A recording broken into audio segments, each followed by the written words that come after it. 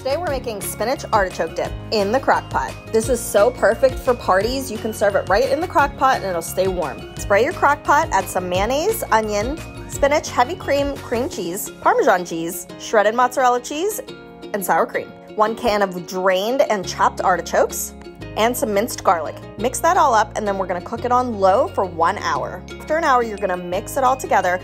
I'm adding my salt and pepper now. You're actually supposed to add it at the beginning, but I forgot. No big deal. And then we are gonna cover this and cook it on low for 1 more hour. So 2 hours total, stir in between. It's so creamy and flavorful and it really could not be easier. Serve this with crackers or veggies. And if you have any leftover, it's so good over chicken. Just bake it in a casserole dish.